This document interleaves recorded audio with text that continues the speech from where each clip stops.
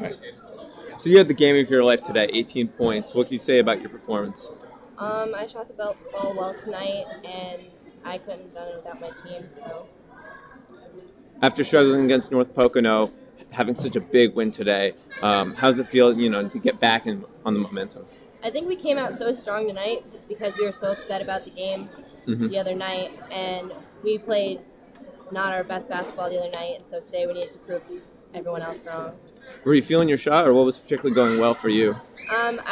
I was feeling it all night. I mean, I had a good game, but everyone else did around me, so that's what motivated me most.